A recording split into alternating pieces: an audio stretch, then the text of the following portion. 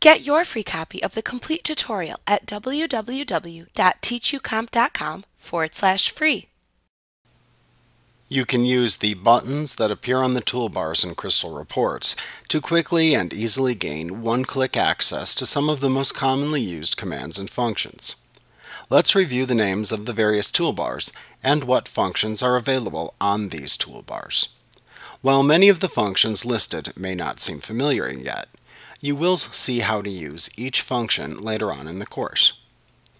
Many toolbars are displayed by default within Crystal Reports. You can control which toolbars appear and where they are located on screen. In order to turn a toolbar's display on or off, you can select View and then choose the Toolbars command from the menu bar. Doing this will cause the Toolbars dialog box to appear, listing the available toolbars within a list of checkboxes. To display a toolbar, make sure that there's a check in front of the toolbar's name within this list. To hide a toolbar, simply uncheck the checkbox next to the name of the toolbar that you wish to hide.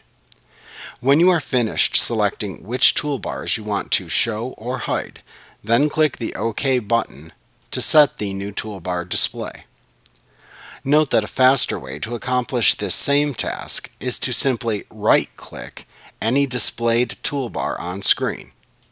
Doing that will display a pop-up menu of the toolbars available. Toolbars that display a checkmark in front of their names are currently shown on screen. You can click the name of any toolbar displayed in the pop-up menu to toggle its display on or off. When a toolbar is displayed on screen, you can find what the name of a button is within the toolbar by holding your mouse pointer over the button and resting it there until you see the name appear in a small text box called a screen tip. This can be a useful way to familiarize yourself with the buttons that are available. Toolbars can also be displayed on screen in one of two modes, embedded or floating. An embedded toolbar appears as if it were part of the application window, and will typically appear embedded above the report design area. When your toolbar is embedded, you will see a thin handle appear at its left end.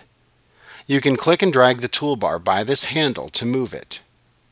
You can drag it by this handle to embed it in any one of the four sides of the application window. Note, however, if you choose to embed it at either the right or left sides of the application window, the handle by which you then move the toolbar will instead appear at the top of the toolbar versus the left side of the toolbar. If you move an embedded toolbar from the side of the application window and release it over the design area, it will then appear as a floating toolbar, which hovers over the workspace area. When the toolbar appears as a floating toolbar, it will display its name within its own title bar at the top of the toolbar.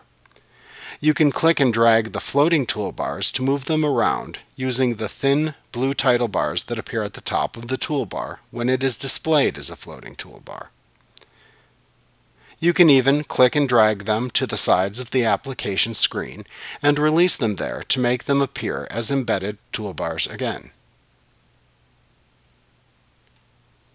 If you accidentally drag an embedded toolbar from the side of the application window and make it a floating toolbar, you can easily return it to the location from which you moved it by simply double-clicking the thin blue title bar of the toolbar when it appears as a floating toolbar to re-embed it back into the side of the application window from which you dragged it originally.